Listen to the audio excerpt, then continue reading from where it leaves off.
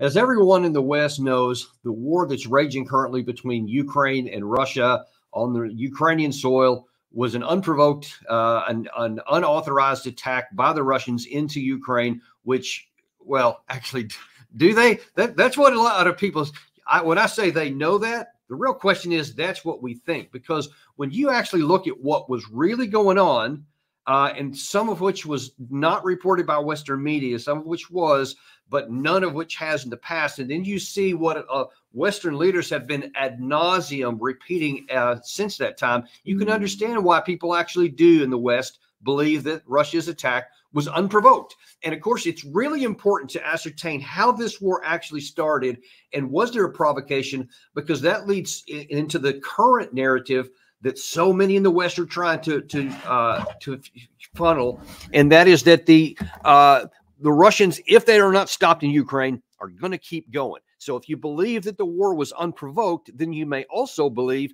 that, yeah, and Putin will keep going. The Baltics will be next. Poland will be next, something like that.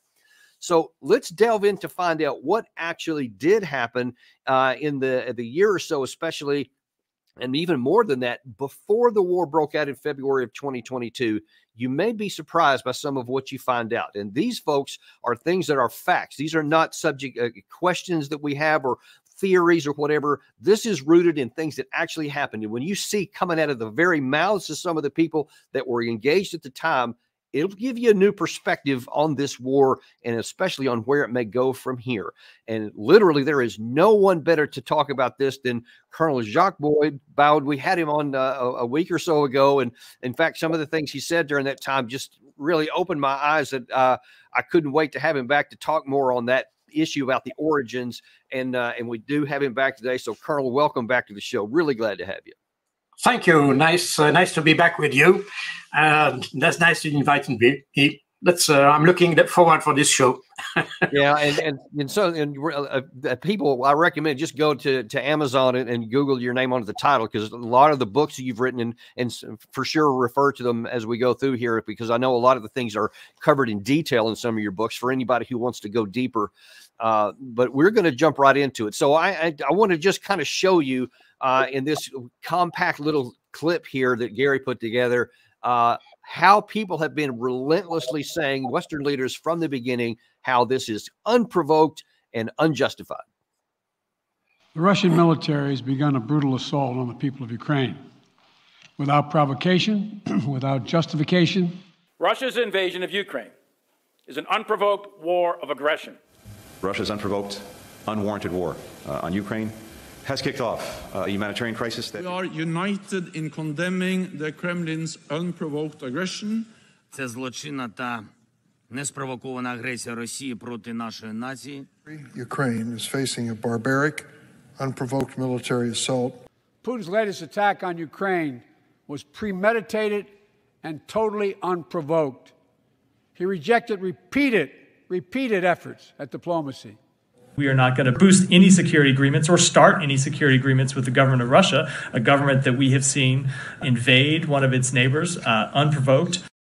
So, according to the president on his State of the Union address a week or so after the invasion happened, the Russian attack was unprovoked. It was premeditated, and he is, going to continue on until he conquers all of Ukraine.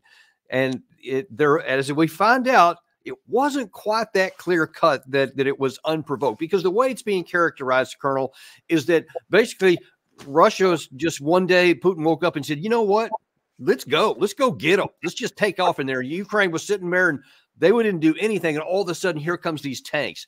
Not quite the way it was it? Absolutely. In fact, this war was, let's say, planned, I could say, by the West and even by the Ukrainians themselves. And here we have to be careful. As a preliminary remark, we have to make a distinction between the reason why Russia entered Ukraine and, on the other hand, the objectives that Russia will be seeking through that opportunity, I would say. But the West created that opportunity. And in fact, we have probably we have to go back a little bit to the Maidan issue, because even there, a lot of people don't understand what happened. And that's the root causes of everything that happened later. So what happened just before Maidan? In 2012, 2013, Ukraine was contemplating the idea of joining the EU. And the idea was, of course, to have an economic tie between Ukraine and EU. But there was a big problem with that. And the problem is that during the Cold War, Ukraine was, as you know, part of the Soviet Union. And in the Soviet Union, I make the story short, but in the Soviet Union, every single republic had a kind of division of labor with Russia. Meaning that you had, as an example, for instance, to produce Russian or Soviet fighters, the engines were produced in Ukraine. But the engines produced in Ukraine could be used only in Soviet fighters, could not be used in Western fighters. And after the war, Ukraine continued to have these economic and industrial relationship with Russia. By entering into EU and redirecting the whole economy towards EU, that had a problem, because the Ukrainian industry was not suited for the European market. Therefore, So even after the dissolution of the Soviet Union, the division of labor, relatively say, continued on. So Ukraine was still making stuff that only Ukraine was making that was needed for the Russian army. Is that accurate? Exactly. Yeah. That's in essence, this is the idea. And as the Ukrainian identified this problem, they entered contact with Russia and asked if we could have some kind of arrangement that would allow Ukraine to join EU while maintaining the same kind of relationship with Russia. And Russia said, okay, we can have a kind of tripartite agreement so that you have a kind of a free trade agreement with EU, and you keep the existing arrangement with Russia. So that would include more or less Russia in some kind of free trade with Ukraine, and Ukraine free trade with EU. And that would seem to be a really good thing for Ukraine, because it would expand their economic opportunities, not redirect it or shift it, but actually expand it to include potentially both, right? Absolutely. And that was the idea.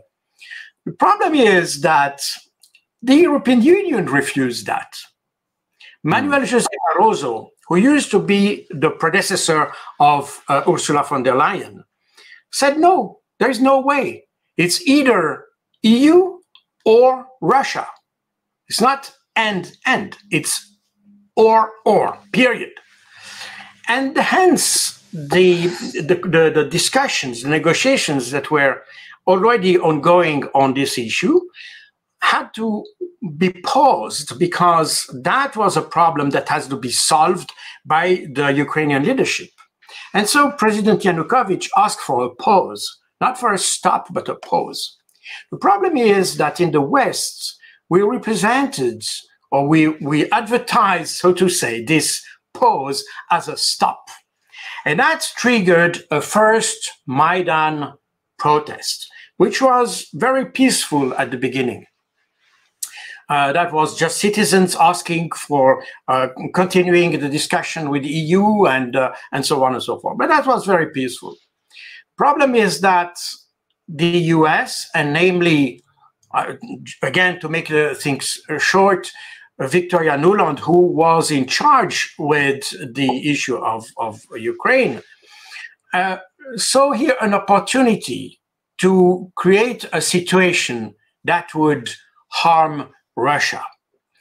And hence started a second phase of Maidan, where you had literally agent provocateurs. They were sent to Kiev and started a violent uprising against President Yanukovych. And we know that they were agent provocateurs. You may remember that during these protests, you had protesters being shot, allegedly by the government. Well, last year, Ukrainian court acknowledged that these protesters who were shot were shot by agent provocateurs and not by the government. Really? The Ukrainian government recognized it. It's a court in Vinnytsia, if I'm not wrong. So we know today that the whole issue was literally provoked, and the situation was deliberately set on fire in order to provoke the withdrawal of Yanukovych. And in fact, what happened on the 21st of February 2014, that the protesters made an agreement, signed an agreement with Yanukovych in order to organize new elections and having a change, in fact, in the government. And interestingly enough, France and Germany were the guarantors of this first agreement. But 2 days later, Yanukovych was ousted of the government, and in fact, he was toppled, and a new government, an unelected government, came into power. Yeah, and here came the very first start of the Donbass issue, because the very first law that those new people who came to the power, they were ultra-nationalists. They came from Lvov, not from Kiev. This is also important to say. These are Westerners, in fact, Western Ukrainians. And their first action was, in fact, to abolish the law that made Russian an official language. In fact, in Ukraine so far, you had several languages, because there are several minorities, including the Hungarian minority, Romanian minority, and so on and so forth. And the Russian and Ukrainian, since there was the most spoken languages, both were official language, meaning that you could address your administration either in Ukrainian or in Russian. Even at school, the two languages were equally taught at students, and so on and so forth. But by abolishing that law, that meant that only Ukrainian was the official language, and Russian was just a usual language to be used at home, but not in business with the government. And that triggered a huge amount of protests in the whole Ukraine. And maybe I can show you, probably, if I can make it, I will try to show you the map of these. I don't know if you see the map. Yeah, I can see it. The mass of the protests that erupted just after this decision. And you can see that the whole southern part of Ukraine, just flared up. And of course, this is the number of locations where you had protests. And you see that the number were very strong in the Donbass area, very strong in the Odessa area, and of course Crimea. And but that's exactly what happened. The whole country fired up. And that's so everything on that screen, everything in the gray area, there was not a lot of protests because they were okay with the Russian language being taken away, but everything in the red protest. These are mostly Ukrainians, Russian-speaking areas, and in the rest of Ukraine, this is mostly Ukrainian-speaking area. That's why you see this difference. But you see, for instance, that in Kiev itself, you had protests because obviously in the capital, you have both languages equally represented. But that's very much what the situation that happened in after Maidan. The problem is that in order to cope with that situation, the government, the new government, had to send the army, and they started to send the army, but this was not very effective because part of the army was in fact also Russian speaking. And that's the reason why you had in the Donbass. And I remember because, as I told you, when I was in NATO, I was in NATO at that time, I was in charge of monitoring the flow of small arms in the region, and in particular in the Donbass area. And we were wondering how the rebels could get weapons. And in fact, we noticed that whole Ukrainian units, Russian-speaking units, in fact, defected to the rebels. And that's what happened in Crimea. That's what happened in the Donbass, in fact, in the whole south of the country. As a result, the army was no longer reliable to maintain law and order. And the government started to create militias, and hence come those ultra-nationalists, even neo-Nazi militias like Pravi Sector, the Azov units, and so on, which later evolved into regiment, even brigades. And these units were, in fact, paramilitary forces and started to maintain order. The problem was that these units were ultra-nationalists. Yeah. And when you say ultra-nationalists, well, you could say extremists and so on, meaning that what happened on the ground was definitely a breakout of violence. And these units started to confront the local population in the whole south of the country. And what you had very quickly, and if I come back to my presentation, here, okay, I will go. You had in September 2014, you had a completely different situation, and you had those autonomist movements started to create independent republics. Nobody talks about them, but these were, in fact, organized as the movement of Novorossiya, which comprises, and you can recognize the whole south of the country where you had all these protests before, they create some kind of popular republics. And the last two that remained at the end was the Republic of Donetsk and the other one of Lugansk. All the others were crushed down by those militia. In Odessa, that was particularly brutal, and there has been some massacres in all these regions. Anyway, that was really almost civil war at that time. And in fact, you had military operations against the autonomists or rebels, and you had really action of war in this part of the of Ukraine during the end of 2017.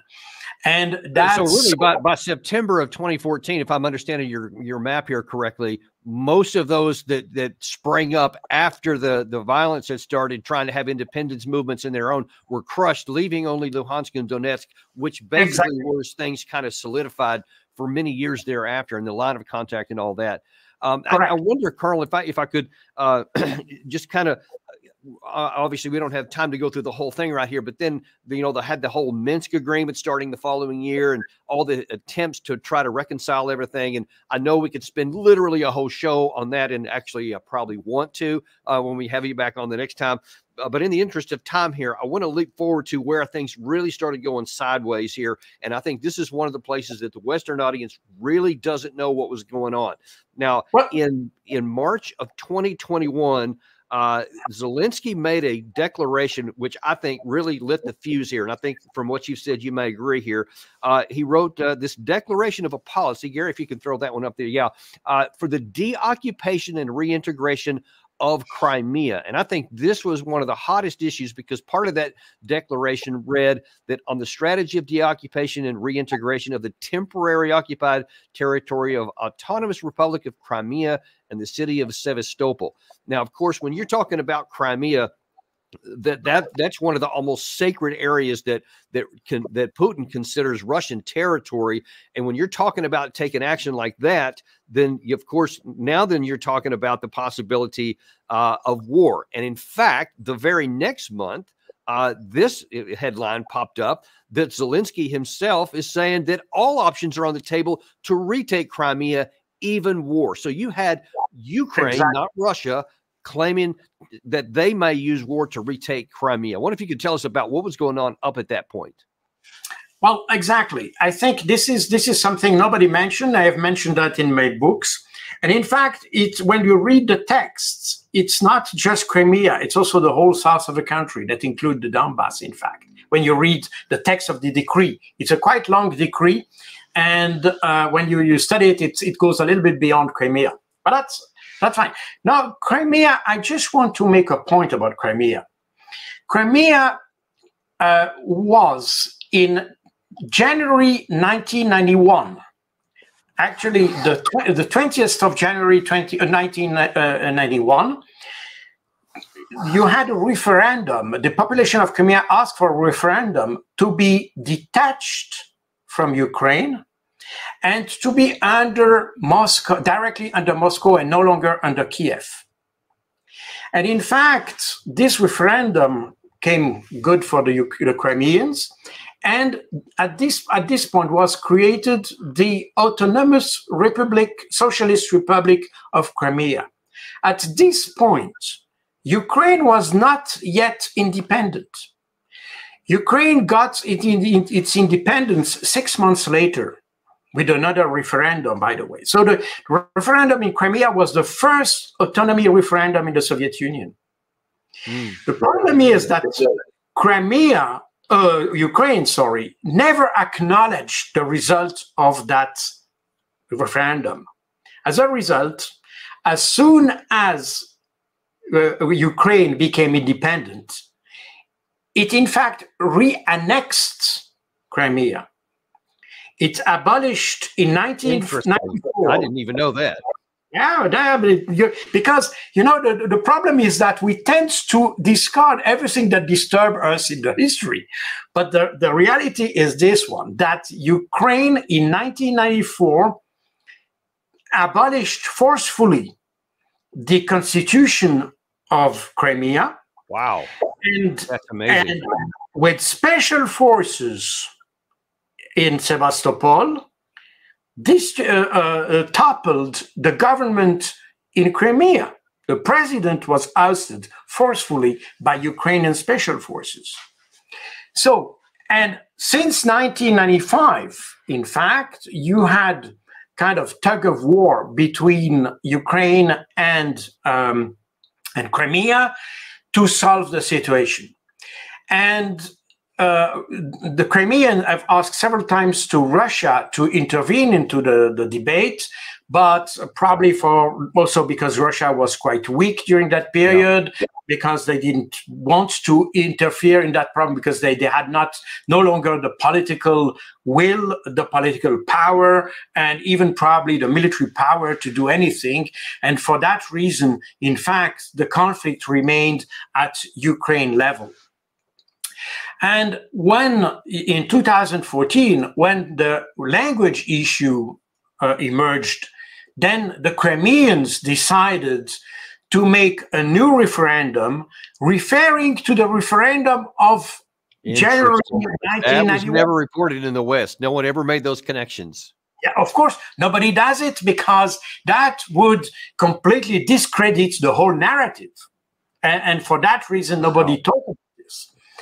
And that's, in fact, that's the basis for the referendum of February 2014.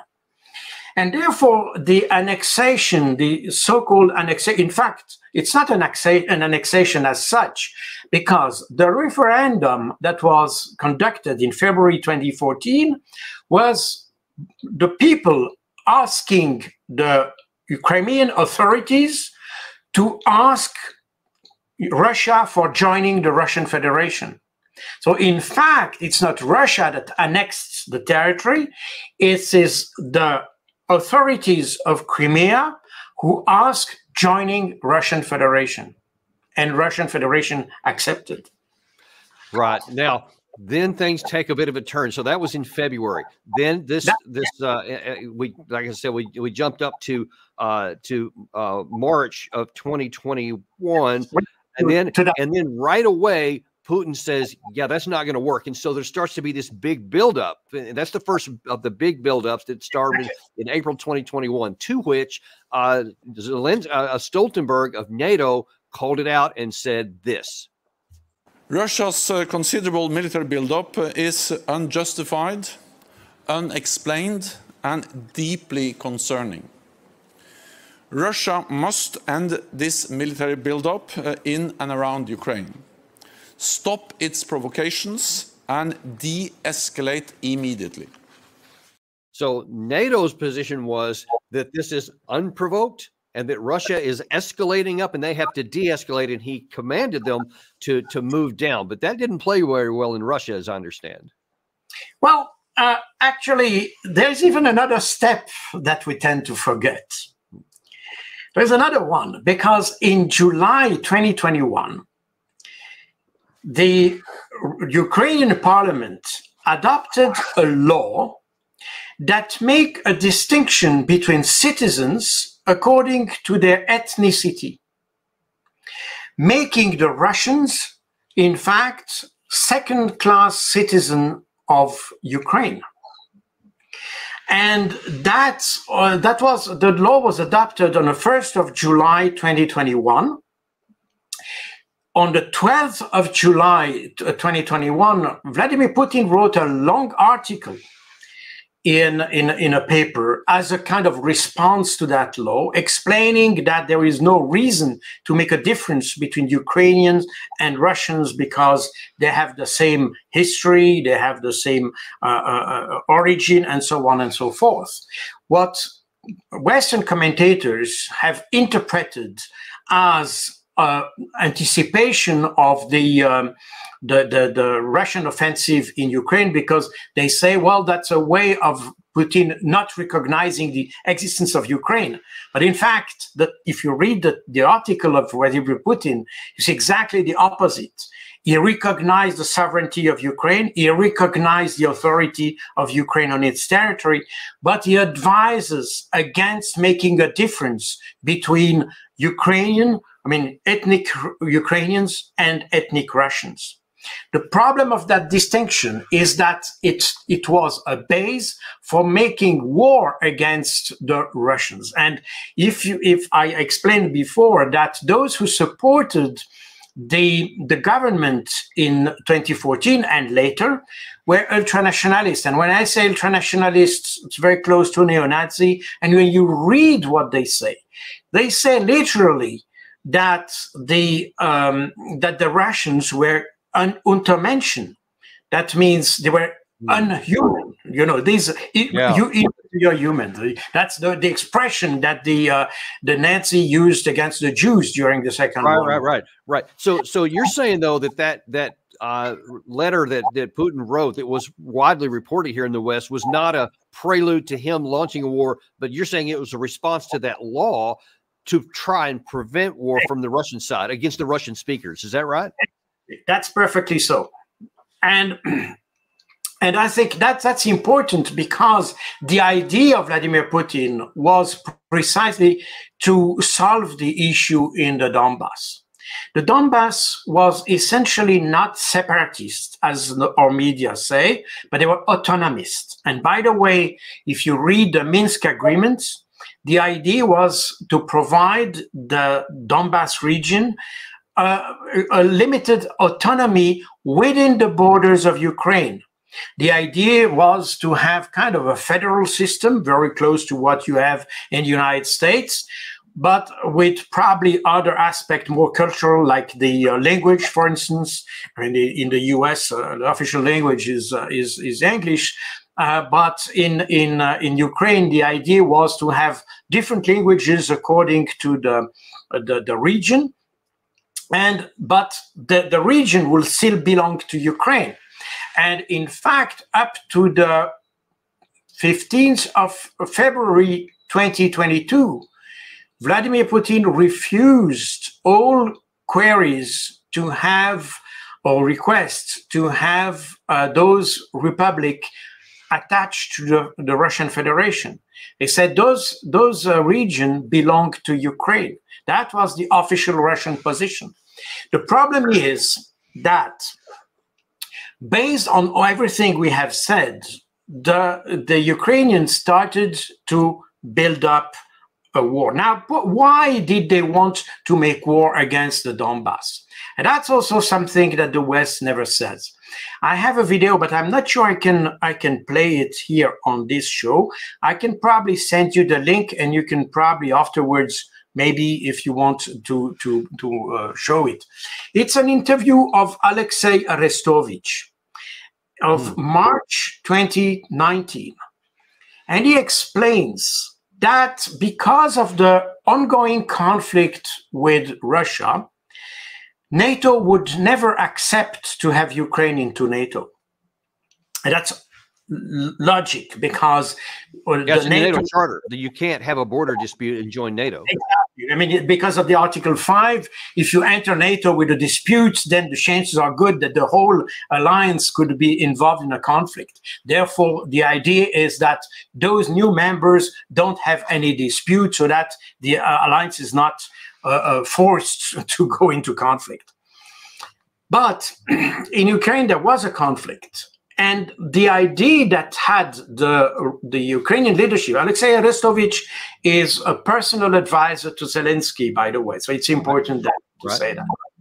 And the interview was made just before his election. And that's Alexei Arestovich confirmed that later. But anyway, the idea was to have a war. And he explains that in plain words.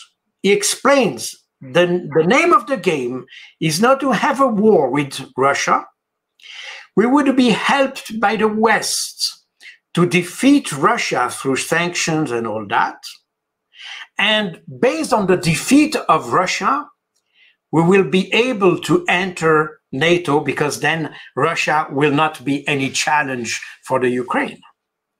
So that was the idea. That's something that's not been talked about here at all. And in fact, you talk about, so basically they're trying to lay the foundation for this. Now, I wondered to what extent, because you mentioned this a little bit in our last show, there was a 2019 CSIS report, which you said kind of laid out the foundation for exactly what we did. It's called Extending Russia, Competing from Advantageous Ground. And when you look at even just the chapter headlines in this book, 2019, you see like nearly everything that we've done here is found somewhere in that book and how we responded to it. So the question is, and I don't know if you know the answer, but what is your guess based on Aristovich's comments in that same year, that this was part of a larger plan that they actually wanted to accomplish? Well, I think, no, there was two different things, but they converge at one point. And probably that's the interest of Ukraine converge with the interest of the US, in fact. And in fact, there's a good match between what the RAND Corporation wrote in this report, the report you just mentioned. And by the way, as you mentioned, if you look at just the title of the chapters, you will see that everything that we have witnessed in the last 2 years, including Finland and Sweden joining NATO and all that, everything is already in this report. So the plan was quite extensively explained in that document, and it matched the objective of Ukraine. And in fact, we have in February 2022, we have the convergence of those two strategies, and we have, in fact, the start of the this war. Now, when I said February, I don't say the 24th of February. I would say the war started effectively on the 16th of February. And why that? Because at this point, the OSCE observers noted a drastic increase in shelling the Donbass. And it's important also to say that it's a shelling of the Donbass by the Ukrainians, because I looked through all the reports that the OSCE observers have done, and they describe exactly in which zone they heard the explosions and all that. And when you make the work of identifying where the explosions are, you see that it was effectively the Ukrainians shelling and bombing the Donbass. Okay, now let me ask you a question there. So on that point, so let me back up just a little bit so by November 2021, so just a few months before that, the Russian buildup on the foundations of Ukraine began to increase, and then there was yet another warning about that buildup, and Putin had a response back then. Watch this. Tensions are rising between Russia and the West over Kiev's renewed bid to join the NATO military alliance. For the Kremlin, any expansion of military aid to Ukraine is a red line. We can't ignore these threats to the security of Russia. We will react to them as appropriate, adequately to the situation. So he gave a warning there that he would take action because there was a big push in there. And I remember Stoltenberg emphatically pointing a finger and saying the 2008 Bucharest Agreement will still be in effect, basically saying we're not going to back down no matter what. We're going to continue on. And so the question comes, when NATO was saying that we're emphasizing we're going to allow the Ukraine side to come in, what was the benefit of the Ukraine side ramping up artillery attacks in the middle of February before the 24th? Well, the idea was precisely to attack Donbass, to provoke, in fact, Russia. They knew this was happening because, and in fact, the Ukrainians have mentioned several times the example of Georgia. In Georgia, in 2008, we had exactly the same situation.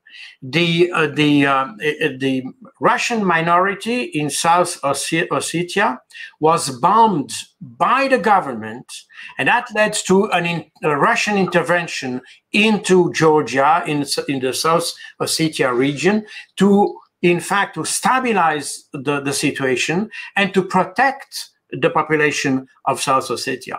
And the Russians invoked the responsibility to protect at the UN, which is a UN principle. And that's exactly what they did for the Donbass. So they knew, the Ukrainians knew that by attacking the Donbass, that would provoke the intervention. Now, why provoke an intervention? In fact, I could see from later interviews from Zelensky is that the expectations towards the effectiveness of the sanction were so high that, in fact, Ukrainians didn't expect to fight very long. The idea was that the sanctions would be so massive, so sudden, and so international that it would bring Russia into collapse within days, in fact. And would bring Russia to collapse. Russia to collapse. Yeah, that was the idea. Yeah, that was the idea. And is that springing back from that 2019 CSIS report? Is that also what they projected or argued? This is what they mentioned. The report of 2019 is very interesting because apparently those guys from the RAND Corporation were tasked to provide a kind of a strategy to weaken Russia through an action in Ukraine. But interestingly enough, if you read up to the end, or not quite to the end, I think if you go to the page 100 or so of the report, you will see that the RAND Corporation guys caution the West against using that strategy. They say, well, you may well use that strategy, but the risk of this strategy are huge for Ukraine. And in fact, Ukraine may have a huge loss of soldiers. You may have a huge flow of immigration from Ukraine. Ukraine may lose a lot of territories, and Ukraine may be pushed into a disadvantageous peace process. That's exactly what you see today.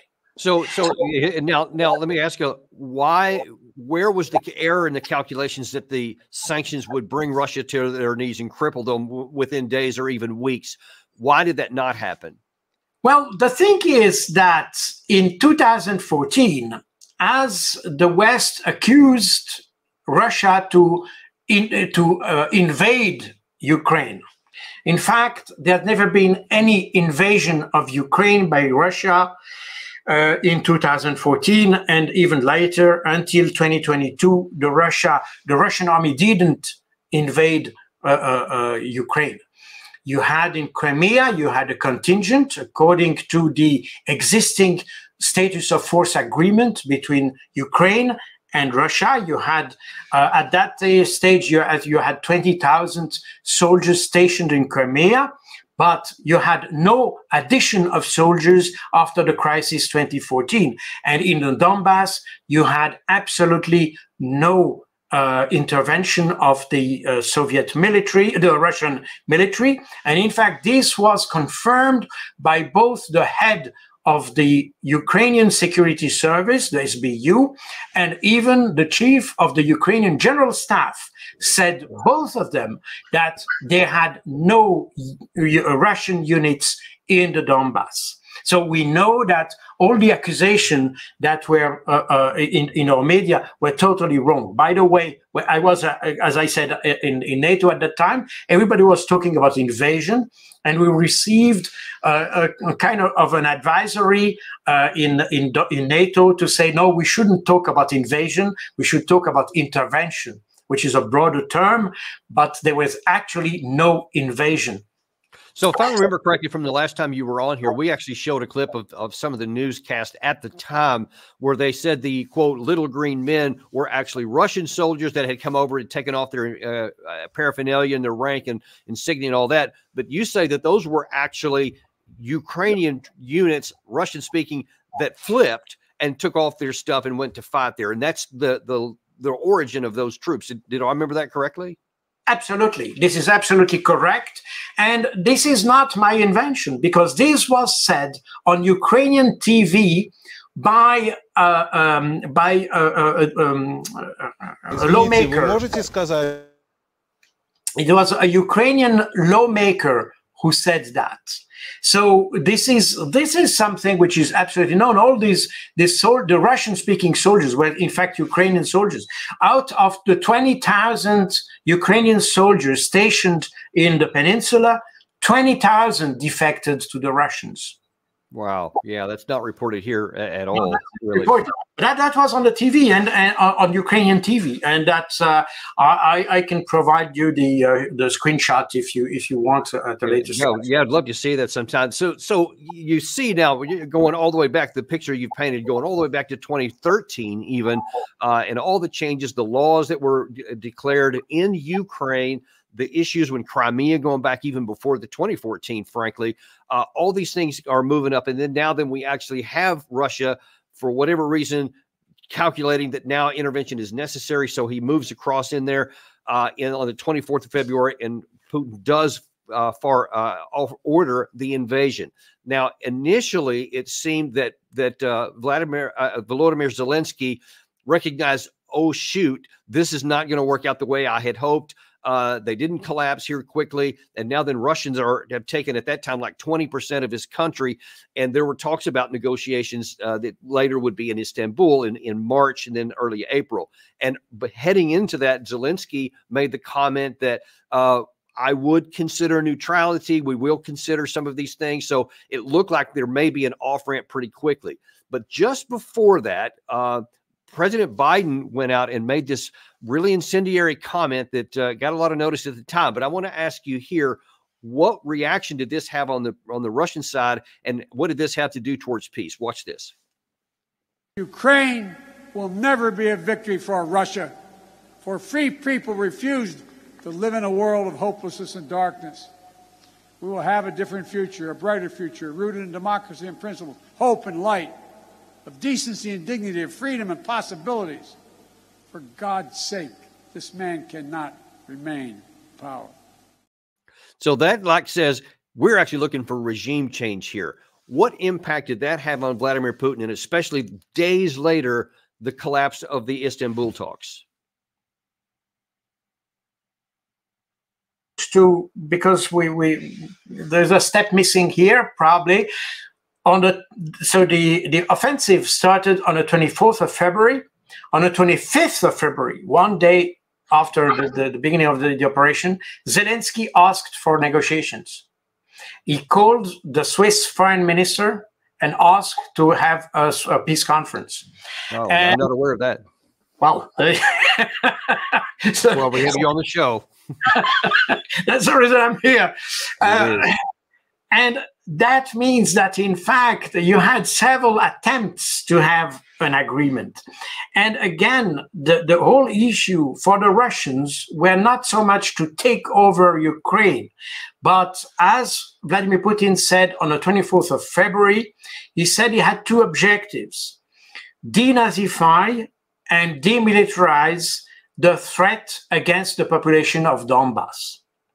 Now, the thing is that the military, the Russian military thinking is a Clausewitzian type of thinking. That means that the reason for going into Ukraine was to solve the threat, or to eliminate the threat against the population of Donbass.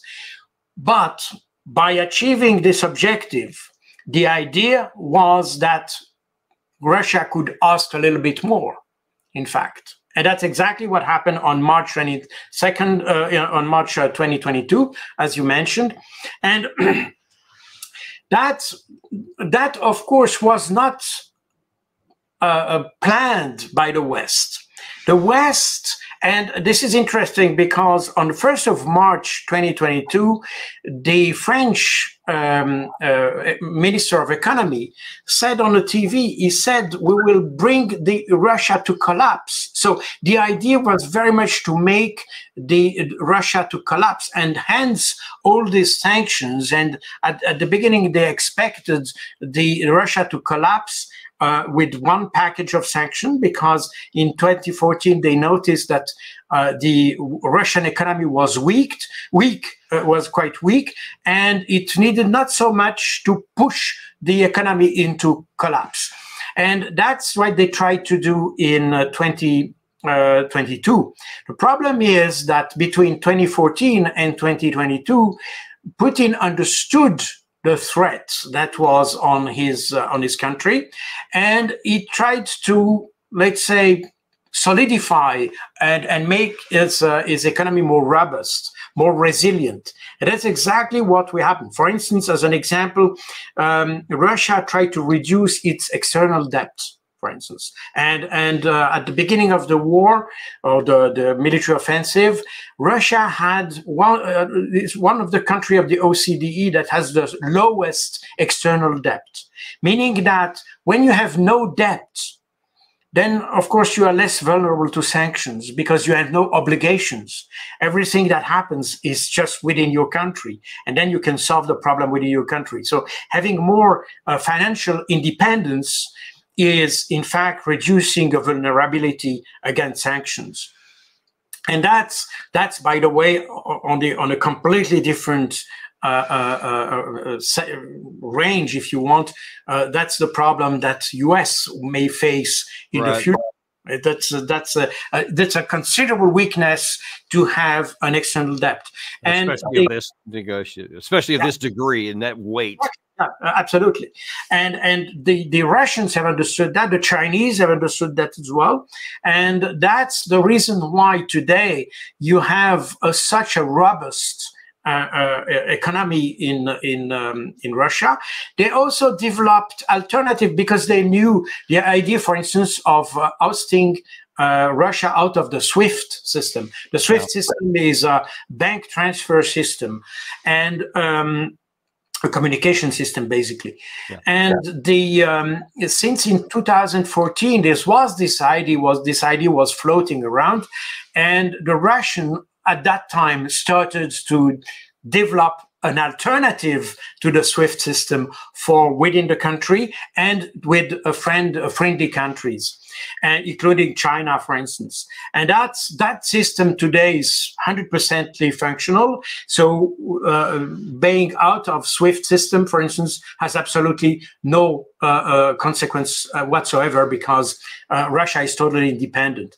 Yeah, so bottom line is that basically they were looking ahead and kind of shielded themselves, and that's one of the reasons why this stuff didn't work.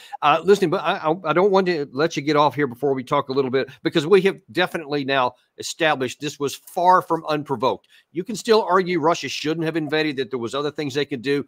I'll leave that for other people. But without question, there were many things done by the West, and Ukraine in particular, that were very provokish for Russia. And so we have to bear that in mind when we talk about what may come next. But I want to specifically ask you in the remaining time we have here about what may come next in this post-terrorist attack in Moscow, because there is some real possibilities that this thing could expand. Now, in the immediate aftermath, of course, everybody said, oh, it was ISIS. They had a video. They showed the flag and all that. It was, certainly Islamic extremists that carried out part of this, or at least Islamic people.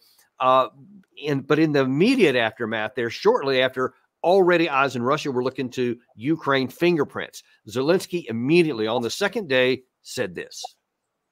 What happened yesterday in Moscow is obvious. Both Putin and other scoundrels simply try to blame everything on someone else. They always resort to the same methods. It's been done before.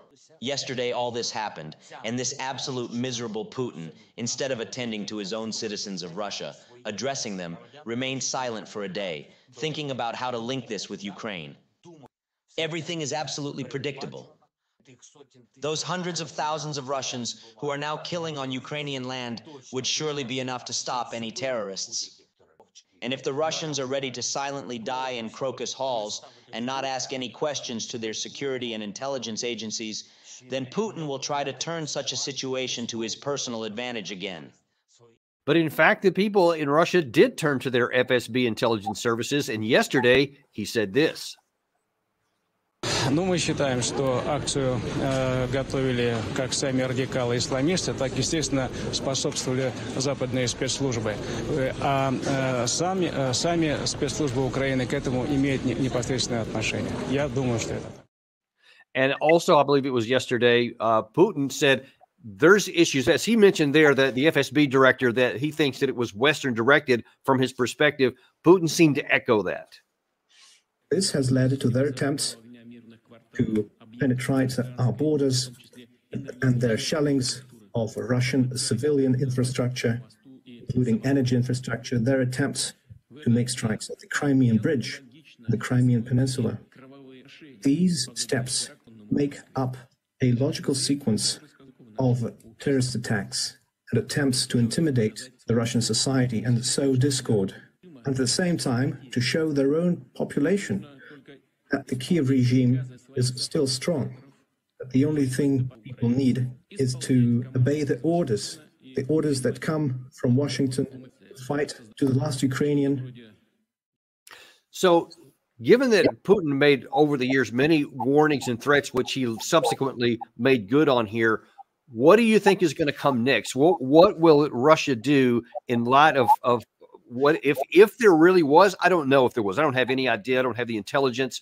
All I know is that if Russia believes that there was Western intelligence activity, and if there was Ukrainian involvement, what is possible for a retaliation?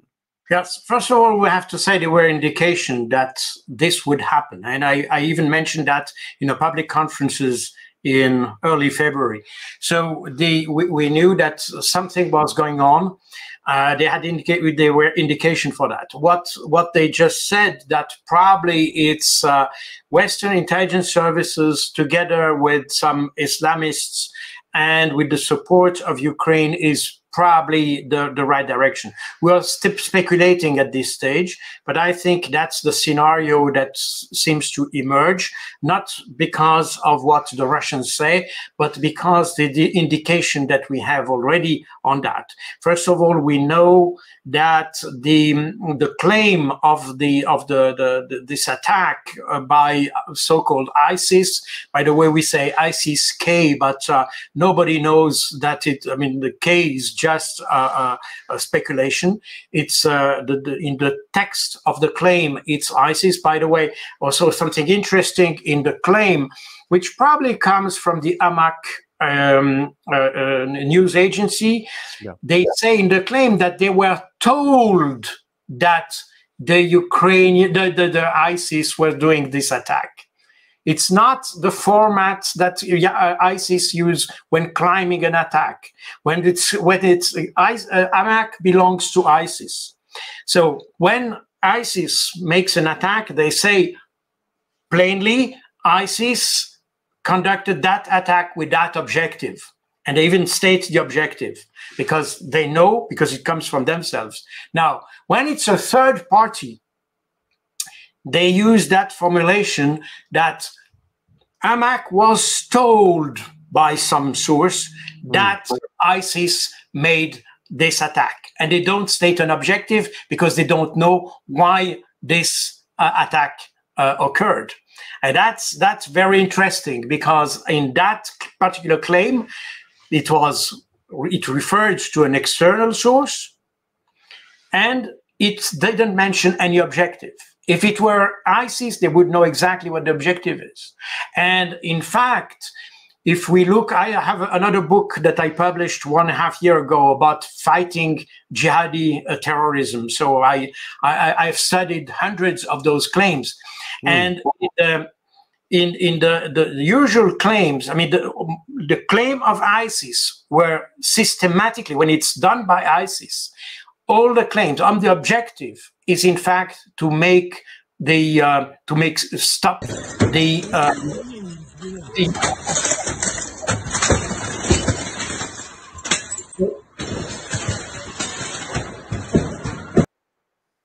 objective of ISIS is to have the Westerners to withdraw from their intervention and to stop their intervention.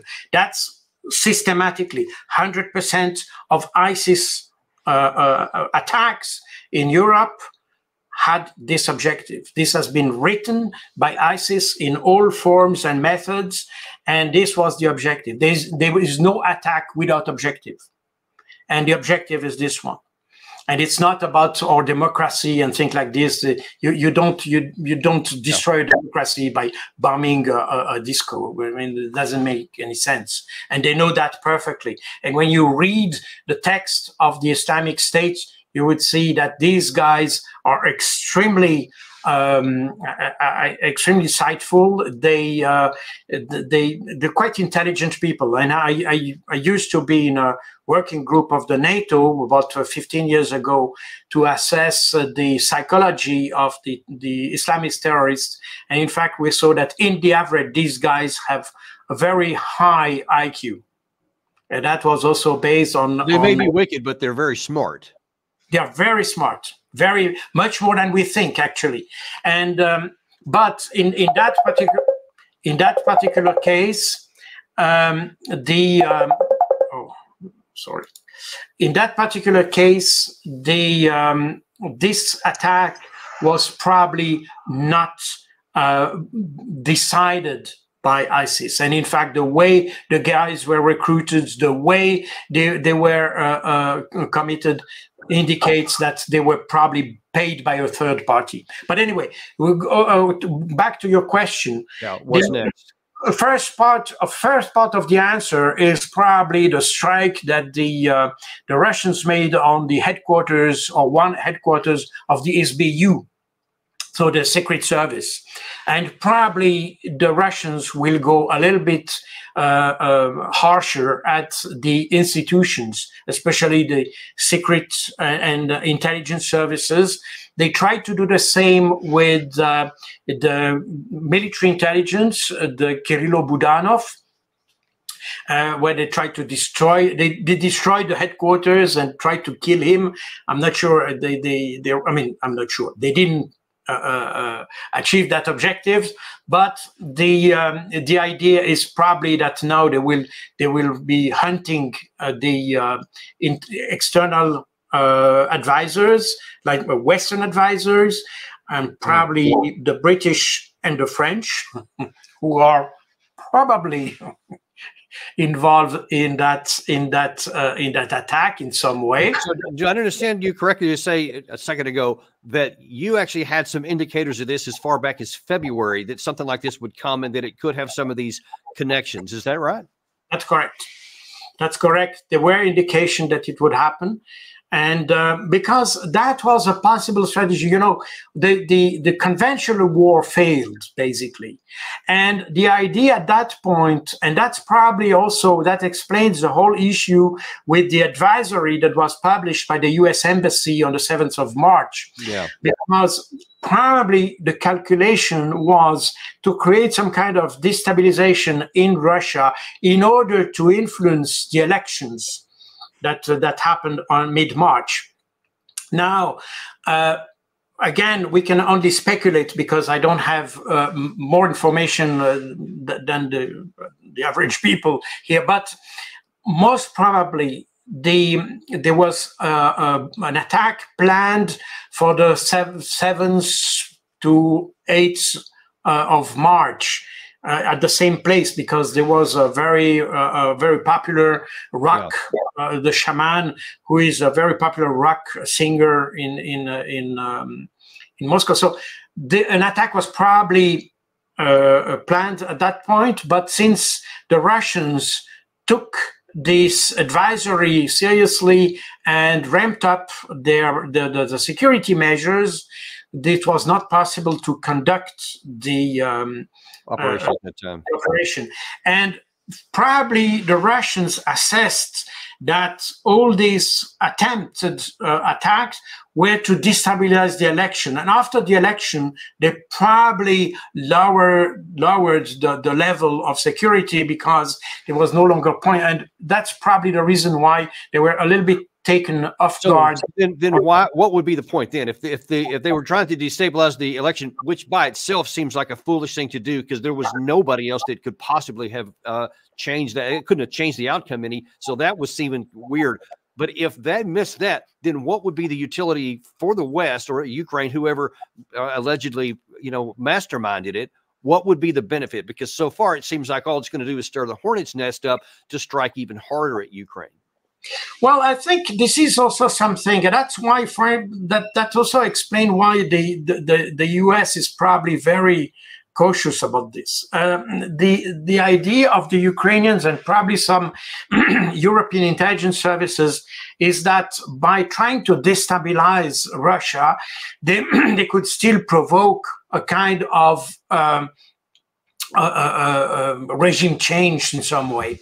And you probably noticed that recently Ukraine conducted several attacks on oil refineries within Russia.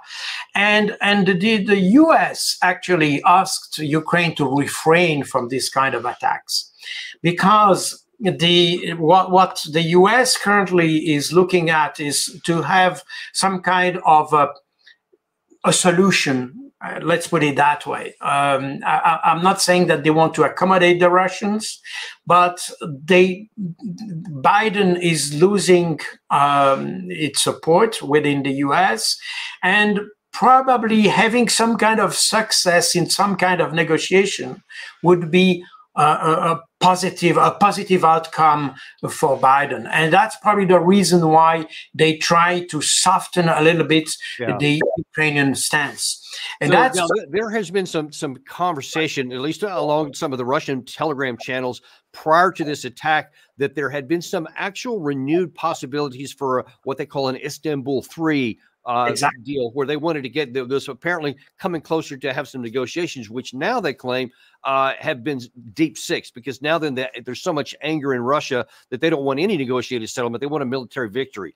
Does Russia have the capacity to act on that, or will they get back to a willingness to have a negotiated settlement? Well, I think the Russians will try to press the Ukrainians into a settlement, but they will do it the hard way. So they will just deplete completely the potential of Ukraine, I think. That's, I think, the military potential anyway, but I think now they are reaching to the economic potential and probably other potential as well. I mean, I'm talking about the secret services and all that, and probably even the Westerners who are in Ukraine, because the idea would be almost to isolate Ukraine in some way. The US, in fact, is trying to push the Ukraine to discuss since December 22. In fact, while there was not so, there were timid attempts to do that. They didn't that very strongly, but there was some advice coming from the Blinken side that probably Ukraine should start to open a door with yeah, there was in November of 2022, the chairman of the Joint Chiefs of Staff, then Mark Milley, emphatically, directly said, this is the best time for you to have a negotiated settlement. You might want to move now. But instead, they just doubled down. Well, in fact, what happened is that Zelensky, because Zelensky is pressed by his own, let's say, the people around him press him not to negotiate. And I just want to remind you, we talked about 2019, just after he was elected, in the Ukrainian media, Dmitry Yarosh, who is the head of a very huge militia in Ukraine, which is the Ukrainian Volunteer Army. It's an army that is totally independent from the Ministry of Defense. It's a totally volunteer, extreme right-wing army, still active in the. And these guys said in Ukraine media, if you negotiate with the Russians, we'll kill you. Oh wow. That was in the press. That was in plain words in the Ukrainian press, meaning that Zelensky is on a very, very tight rope here, and you know he cannot move either on the left or right. He has I think he has a very uncomfortable situation, and in order to prevent himself to negotiate with Russia, he even issued a decree that would prevent him negotiating with Russia as long as Vladimir Putin is in power. So that means that despite all efforts from the US, Ukraine is still resisting. So that means that the key of the negotiation remains in Kiev, not in Washington. And and for that reason, the Russians will press, and they will continue to press very hardly against the regime, and probably even provoke a regime change. And that's, if you see, recently there was a head of the National Security Council in Ukraine that was changed. There was some changes within the leadership, because in fact the Zelensky feels the heat, and he sees that his days or weeks maybe are probably counted. Yeah. So well, we are definitely going to continue watching this, although I think, and would like to have you back on to discuss this part later on. I think there's a higher chance that the Ukrainian army buckles before the discussions get far enough along, especially if they don't go down that path, but that remains to be seen. Listen, before we let you go today, I know some of the other works that you've worked on with some of your books are on the Middle East there. And I'd like to get your last comment here on something that's unfolding right now between the United States and Israel and some of the conflict that's going on there, because it has a lot of ramifications for where that war goes. So first of all, I'd like to show you just this real quick beat here that Netanyahu, after a meeting by Secretary of State Blinken, said, yeah, I know you don't want us to go into Rafah, but we're going to do it. And check out how he said this. אמרתי לו שאני מאוד מעריך את העובדה שיותר מ5 חודשים אנחנו עומדים יחד במלחמה נגד החמאס. אמרתי לו גם שאנחנו מכירים בצורך לפנות את האוכלוסייה האזרחית מאזורי המלחמה, וכמובן לדאוג גם לצרכים ההומניטריים, אנחנו פועלים לשם כך. אבל גם אמרתי שאין לנו דרך לנצח את החמאס בלי להיכנס לרפיח ולחסל את שארית הגדודים שם. ואמרתי לו שאני מקווה שנעשה את זה בתמיכה של ארצות הברית, אבל אם נצטרך, נעשה זאת לבד.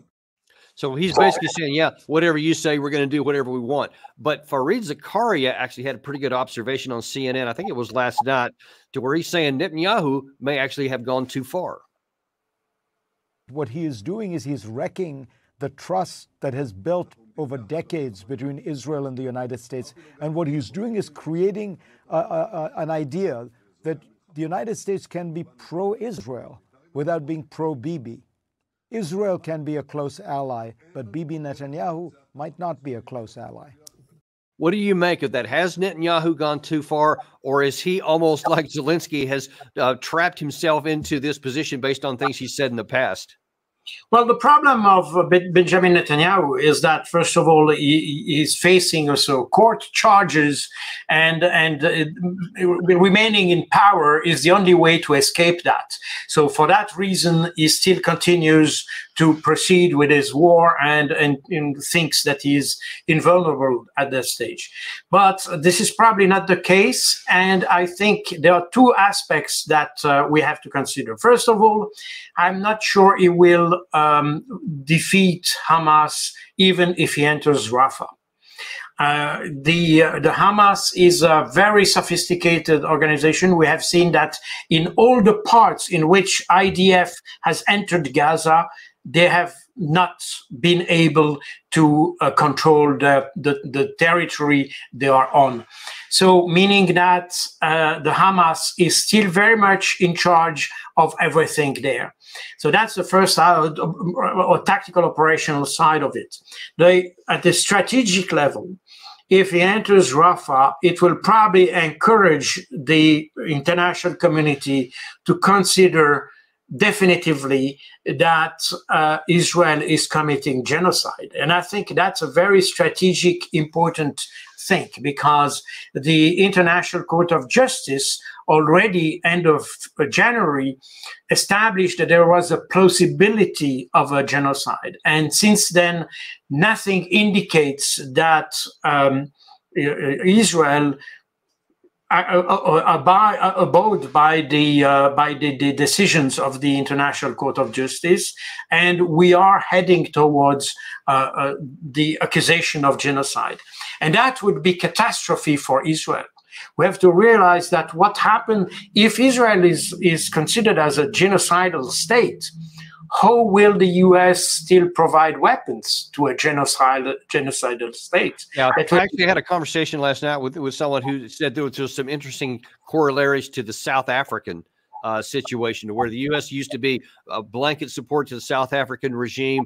And all these comments about apartheid and all that, we would vote against any of that until it got to a period, I guess, a critical mass where it went over, and then all of a sudden we couldn't, and then we actually went, with I guess the global community, and it went against that, and we know how that ended up. Do you see something like that possible here for Israel? Yeah. Meaning, could Bibi Netanyahu push too far to where it actually undercuts his own support in the West?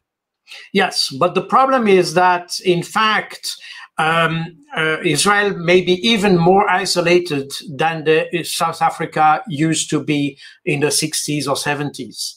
Because, in fact, when South Africa became isolated politically, especially as to weaponry and all that, they turned on to Israel. And in fact, you had a lot of Israeli weapons provided to South Africa despite the embargo. That was a huge issue. And I can say that because at that time, Switzerland was not in the UN, was not a member of the UN because of neutrality and all that. And as a result, Switzerland still had contact with South Africa. And the South African intelligence had no contact anymore with European intelligence services, except with Switzerland. So we had very interesting discussions with we had discussions with the intelligence there at that time.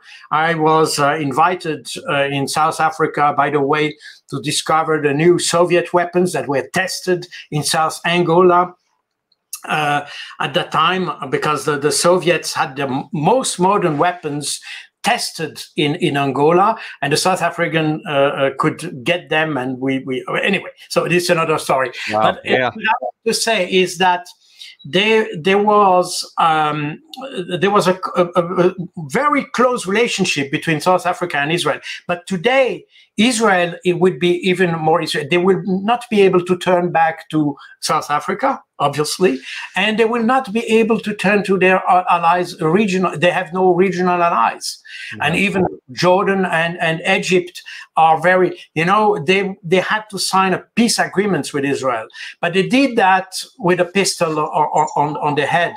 But because the American forced them to sign agreement with Israel, they did that reluctantly. And I was even in Jordan for NATO a couple of years ago, and I had the opportunity to discuss that with a Jordanian military, and I noticed that they have absolutely no appreciation for Israel whatsoever. They were just obliged to have an agreement with them, so they did that to please the Americans, but certainly not to please the Israelis. And the real question is, how far will that compulsion go? And I think that there is an end to that, as well as several others. Well, listen, Colonel, thank you so much for coming on today. This has been an incredibly enlightening episode. We're so very grateful to have you come on today to talk about this, and cannot wait to have you back on again. Absolutely, no problem, with pleasure. Thank you. Right, cool. Thank you very much. And again, thank you guys for coming on today. Truly, you have seen something pretty special here that you're probably not going to get anywhere else, because a lot of this information is breaking on this channel even as we have been having this show. So be sure to like and subscribe, and definitely share this with your friends, because they're going to want to hear this too. I will probably be coming live from New York City tomorrow, because I'm going to be there with our friend John Mearsheimer. We're going to be at the Council on Foreign Relations, debating on whether the U.S. should continue funding the Ukraine war or not, with some on the other side of that, at the CFR. Those of you who are part of the CFR will be able to watch that live, but otherwise it'll be released in April sometime, and we'll definitely alert you when that show comes on there. But look for us somewhere live from New York City tomorrow, and we will see you on the next episode of Daniel Davis Deep Dive.